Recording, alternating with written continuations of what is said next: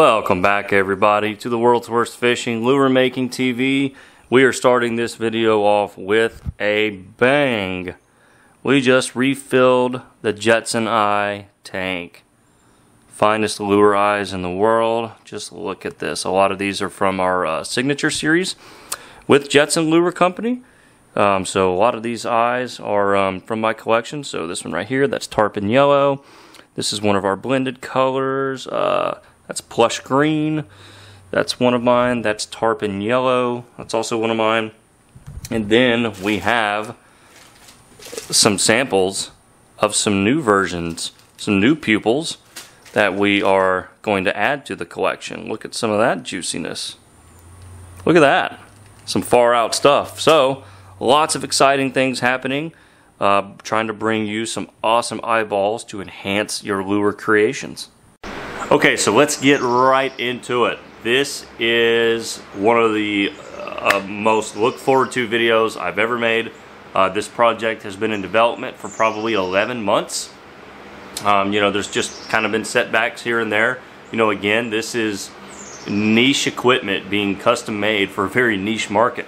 This stuff doesn't exist yet. You know, these ideas have to be carefully put together. You know, it's not just being sourced somewhere else. This is all, you know, a lot of what we do in bait making is new stuff. So this project, when I first kind of was told about it, Kyle mentioned the idea to me. I said, yes, let's run with it. So literally over the last 11 months, we've been kind of going back and forth discussing options. You know, he had the task of actually building it, the more engineering side. I consulted on, well, how big should it be, and here's what the heat needs are, and here are some of the challenges that we need to overcome, or here are some of the challenges that we face as hand pourers that we want this hot plate to overcome. And through lots of time, conversations, trial and error, and I'll go into some more of the trial and error stuff later. But we finally have it, y'all. This is the first ever hand pourers hot plate built for the bait maker, for you, and it completely solves all of the problems that we've all faced for years pouring on a cheap pancake griddle, right? All of the limitations of this are now gone. Alright everybody, there it is. So, in a world, a bait making world that is, where we have shooting stars, pneumatic air vice clamps for injection, and what is seemingly bigger and better and more sophisticated pieces of equipment to help us garage bait makers, we finally have a serious tool, piece of equipment for the hand pouring specialists. So this is the first ever hand pourers hot plate. This is a cooking griddle on mega steroids. And let me go over some of the features. First and foremost, one of the biggest obstacles that we face as hand pourers is getting even temperatures across the surface, right, to heat up the molds evenly. And we usually face issues with everything not being level because a pancake griddle is, you know, you just set it on your table and it is what it is. So it heats inconsistently, it heats unevenly, it's not level, and they warp. Over time they will warp, and then you have to try to straighten them back out. All of that pretty much is now a thing of the past. We have adjustable legs, which I can show those to you in a little more detail. They're threaded, and what this allows you to do is set a leveler on top of your plate here and completely level your plate. And what that's going to do is allow for better pouring. Too many times you'll top off your mold, but maybe the plastic kind of groups up down here in the tail and then it slightly overfills the tail, or maybe there's a slight angle or arc right to your hot plate. Maybe it's warped, maybe your workbench isn't completely level, because most of our workbenches are not completely level, and even if they are, things change over time and they're not going to be anymore. And so a lot of times, you'll pour a mold perfectly, but then you'll still get some overspill, and a lot of that is just from uneven conditions. So this is a 1/4 inch aluminum plate. It will not warp. It's perfectly straight, and what that allows is for better surfaces, right? For better, I guess, connection of surfaces. I'm struggling here with my words, but this allows the entire bottom surface of the mold to be in perfect contact with it. A warped pancake griddle, right? If it's warped, you're maybe only going to get a good connection of surfaces on the ends of the mold. Now the mold sits completely flush to the aluminum, and the whole plate heats evenly. A mold that's right there is going to heat to the same temperature at the same rate as a mold in the back or a mold over there. So I actually have a little leveling app on my phone, and as you can see, boy, it is very close. What's interesting is if you slide the plate, depending on just any I guess inconsistencies in your table surface, you slide it one way, it's maybe a little bit more level than the other. But what this allows for, of course, is for you to get that even level playing field, even on a workbench that does not flatter hand pouring. So let's look at this thing just a little bit closer. Here was the secret sauce. Okay, so that is actually a heat blanket, right? That is mounted to the underside of the actual heating surface. Okay, so you sort of have this bottom plate here that just kind of boxes in the whole apparatus. This is a very specialized, custom-made heat blanket, and what this allows for, and what that allowed for was even heating. Okay, this blanket, the whole thing, is a heating element, and so what that allowed us to do was get the same heat over here that we have over here, that we have over here, everywhere that's up under this, where that heating blanket is. Okay, the whole surface is one big giant heating element. So you don't have heating elements kind of doing a pattern or like the pancake griddles where they go around the edge. Now the whole plate is the same heating element, and this took a long time to get right. It took a long time to get the heat blankets. They're very expensive. They're a large part of the cost of one of these. But that right there was the secret sauce. Trying other things, a thicker plate with drilled holes for traditional heating elements. That was actually going to not only be more expensive, but it was going to be a lot more difficult, and we still were not getting that even heat distribution. That was the breakthrough.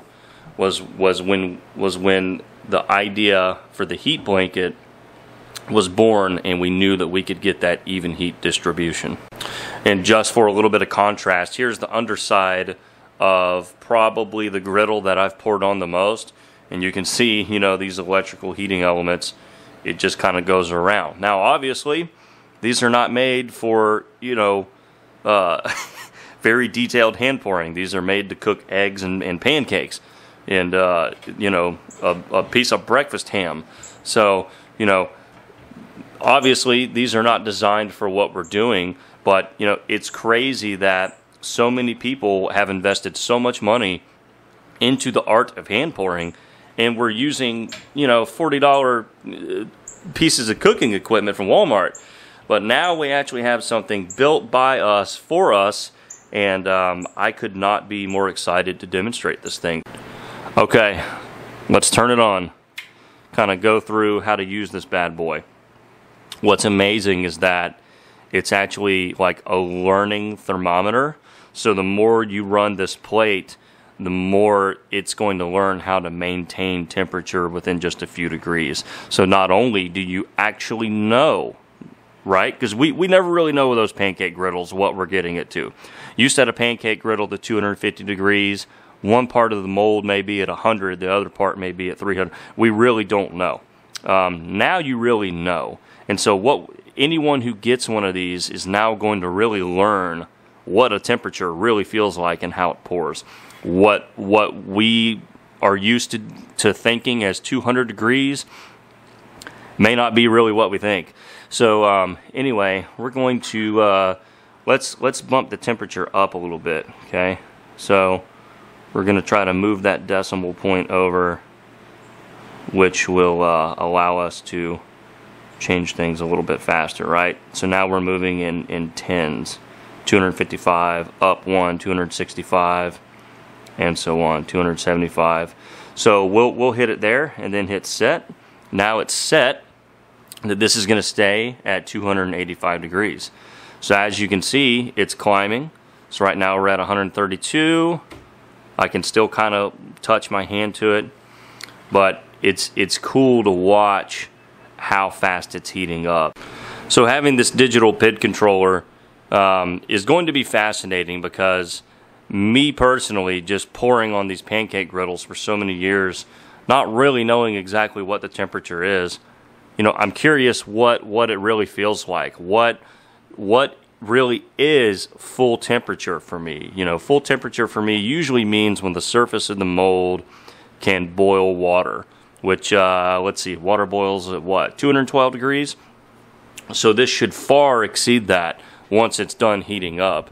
But just kind of over the years, just kind of tapping the surfaces of the molds as they get hot, never really knowing what they are. Now I'll know. I don't know, I find it cool.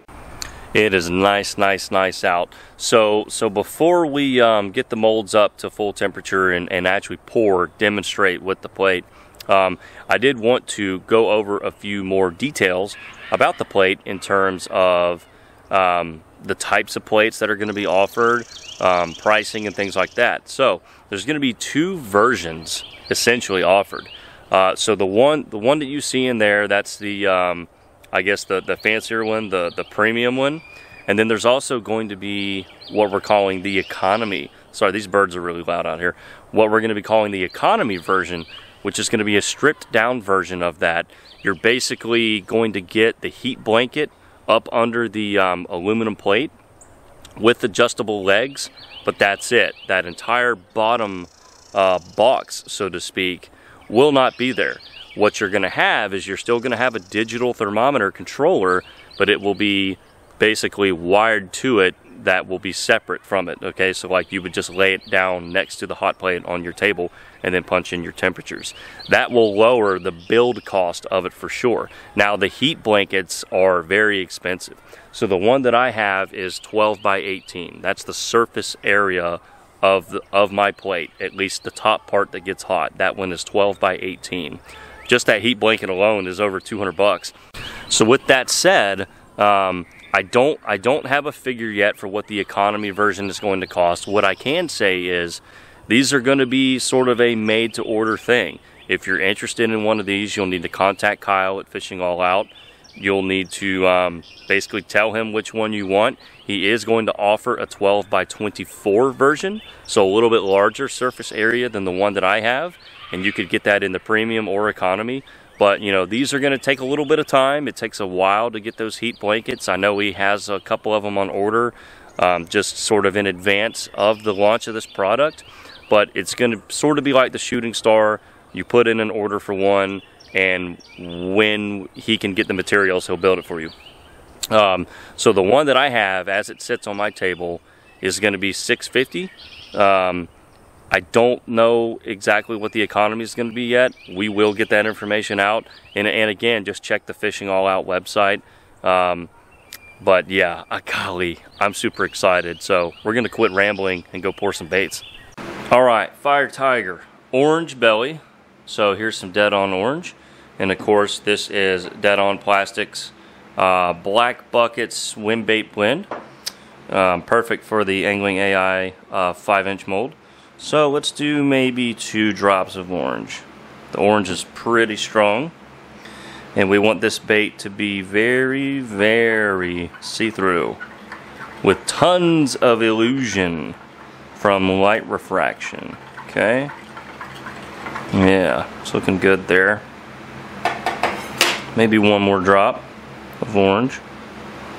Perfect. Then we're going to add a little bit of black flake just for some texture. It's just how I like to make this recipe. Alrighty. And of course, you know, this is custom bait making. If you want to try a fire tiger like the one I'm doing today, experiment with your flakes, right? So for the orange belly, put in some orange flake. For the white pearl kind of midsection, maybe put in this black flake. For the gold vein, put in gold flake. For the green top, put in green flake. You know, you could easily mix and match your flake colors to try and get a different effect. Find out what you like. Okay, the molds are at 224.2 degrees. Alright, so basically we're just pouring this orange belly. I tried to get the camera to where you could kind of see what I'm doing, but just a little bit in the bottom of each one. And the hard part here is getting them even throughout each mold. You know, this is just pure eyeballing it. Just a little bit of orange down there in the bottom. And you want to try to do the same amount of orange for all of the molds. So I'll stop there and kind of show you what I've gotten so far. Okay, there it is. We have all of the orange bottoms in. So looking pretty good there. And now basically what we're going to do is heat up some more plastic and just do a very see-through white pearl, again with a little bit of that black flake for texture, and then basically fill in the remainder of the belly portion. Then we're going to do a vein, then we're going to top them off. Really, really beautiful pattern. It's a simple pattern, and you know, I wanted to choose it for today's video because it's a 4-layer laminate, and temperature is so important to getting all of those layers to thermally bond and blend. So I think it's a good exercise to demonstrate the hot plate with. So I actually bumped the temperature up. You can see that now it's set to 255, and it just got up to 250. Because, you know, one thing that I've never really thought about with the pancake griddles, because the temperature settings were so unreliable, you know, you would just turn it to 200 or turn it to 250 just based on experience. You didn't really know what the temperatures really were going to be. One thing I've never really thought about is how much temperature and heat is lost, right? So these molds are hot, but they're constantly expelling temperature. So the thermostat is saying that the heating blanket is heating at 250 degrees.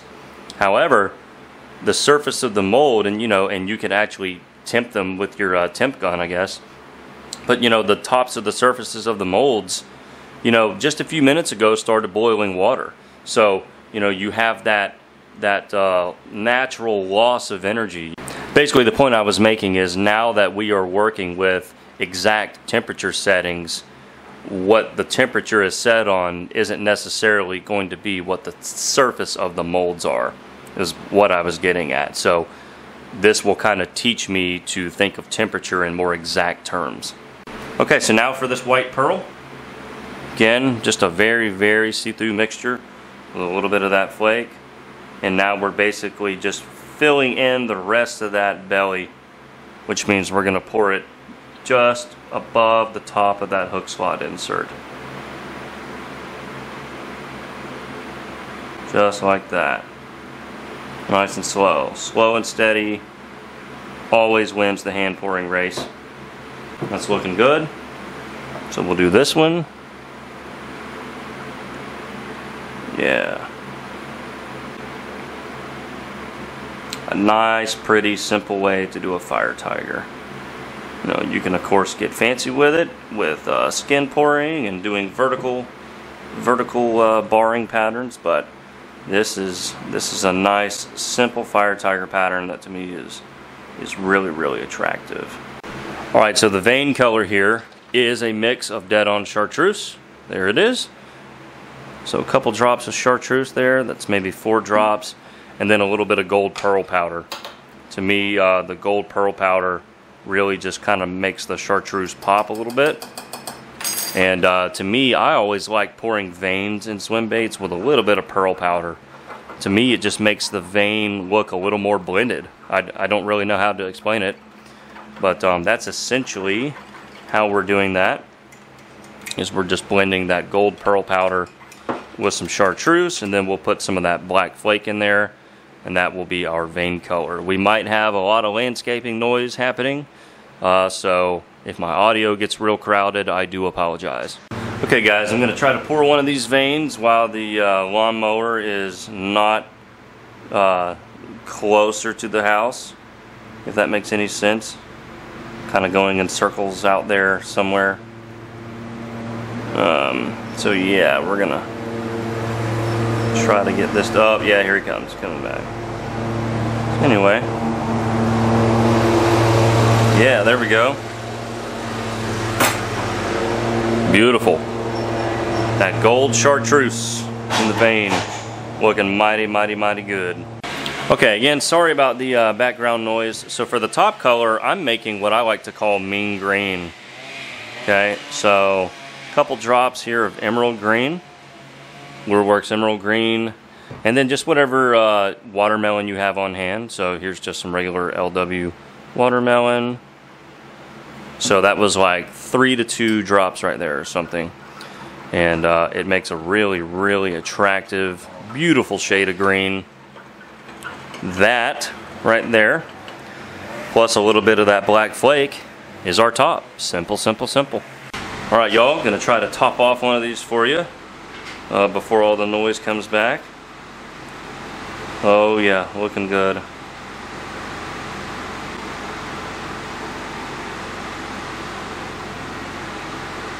Man, it's nice having a true even mold to pour, because the plastic isn't going to want to settle towards one side. You know, that unevenness makes it overflow sometimes on one side, even if you fill it up properly. You know, if it all goes down to the tail, that means the head is now a little shallow and your tail's over poured. This solves all of that. Oh yeah, that is too good to be true. You can see I already did the left side, but yeah, this is going great, y'all. First time driving this car, and I'm in love.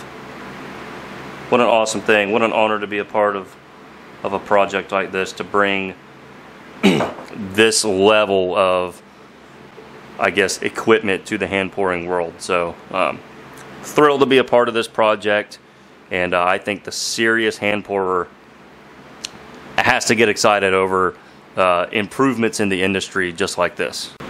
Okay, there it is. That is simply amazing.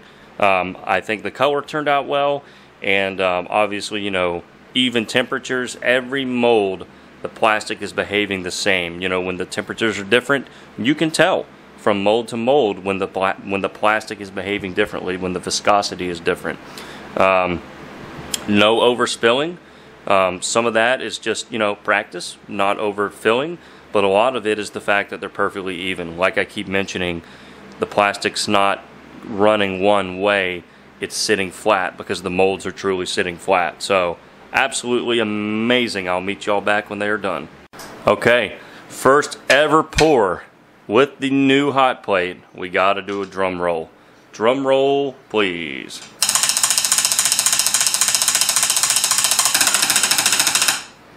Okay.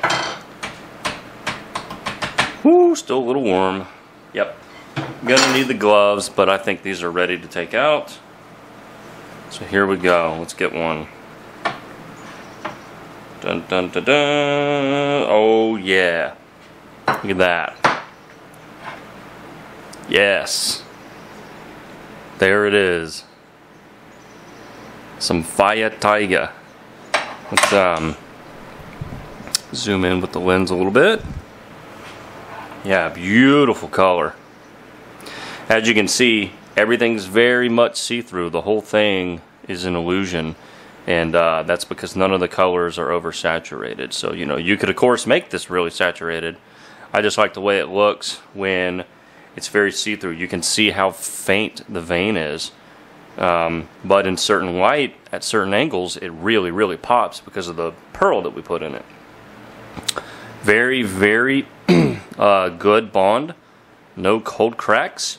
So I had the hot plate set at, actually it will go back to what it was set at. Just a second. Okay, so by the end of it, I had it set at 255.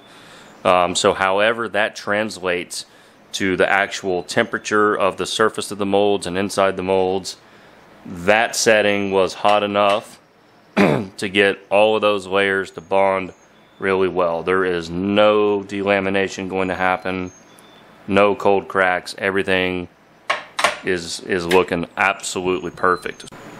Okay, there we go. Absolute awesome pour, completely consistent all throughout. They are almost indistinguishable from each other, and all of them bonded perfectly. There's no little micro cold cracks or any evidence at all that some of them did not bond while others did. And again, that was one of the biggest things that was probably the biggest reason why getting an even heating surface was so important.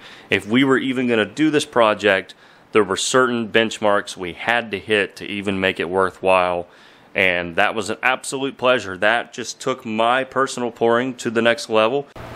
Wow is all I can say.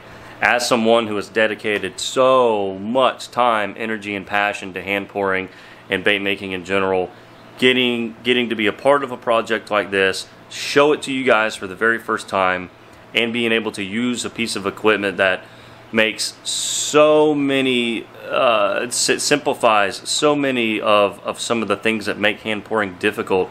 I mean, that was an absolute pleasure. These are the kind of moments that I live for, just to get to do something new and to try to take the level of pouring higher and higher and higher. So a big thanks and shout out to Kyle Dunsmore at Fishing All Out for just having this vision and allowing me to be a part of it, to help bring it to life, to consult on it.